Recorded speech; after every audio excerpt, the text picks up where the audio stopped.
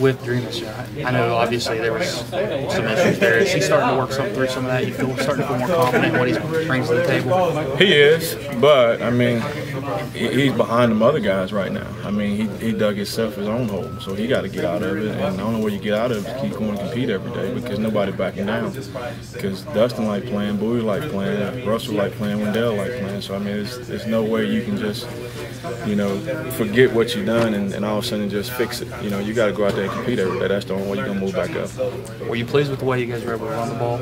I was, because I thought Kansas defense posed a big challenge for us. I mean, they was very similar to the way Oklahoma. They smothered you at the line of scrimmage with the bare front, extra safety down. So you 8 man in the box the whole game. And where they was different than everybody, they put those corners on the island so they can get the safety more involved. I mean, those corners was pretty good. I mean, those are the best 2 kids I've seen all year, and I thought they was better than anybody we played outside. So being able to run the ball with a loaded box, I was real pleased with what we did. Bowie seemed to get some playing time early and then nothing last game. Anything to that, or just? That's something you might want to ask Dana about. I'd leave that up to him. Last week's show was talking about how having those guys on the outside, having Mario and Kevin, makes life easier for you guys in the backfield. Can you flip it around? Does what you guys do make life easier for them on the outside too? I think so. I mean, if you go to any game, smart defensive coordinator is always going to try to stop the run first. I mean, because we're pretty good in the backfield, and they know we got a lot of guys coming back with a veteran experience. So you always try to stop the box because, how many good things can happen on the pass? There's more bad things going to happen than good, but fortunate for us, the good things can happen because those guys are 2 guys that's playing at a high level right now.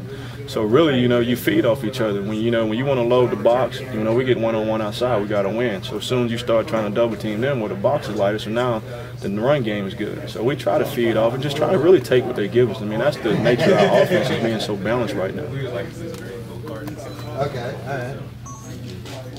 There's one thing you wish you were better at.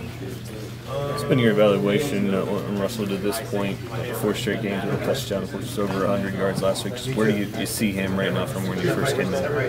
Just constantly improving. It's the first game he really finished. He second half been nicked up a little bit in a couple games, and then this the first game he really got a chance to finish. To the point where they play 4 quarters. And then I think he's the type of kid that gets stronger as the game going. He may start off slow till he get his feet up underneath him, but that's why you like a back like him, because in the 4th quarter you can continue to hand the ball off to him. They can continue to pick up chunks of yards. Because I think some of his bigger, longer run was in the second half.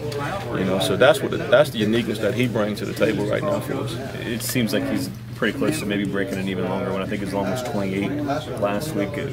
What's your take on that? Is he getting close to maybe even having a longer run? Well, I just think the way people playing is going to allow more big runs. The couple of times, we had a motion, so the box was light to one side. So, you get up on that safety, you make a miss in that alley where you got a chance for a big play. Now you just got to beat that extra corner that's falling off. So we had a couple of times where he broke out. The sideline probably got him out because I thought he was starting to separate from them guys for the big run. So it's going to happen just because the nature of the defense that we playing is a lot different than the first couple teams we played.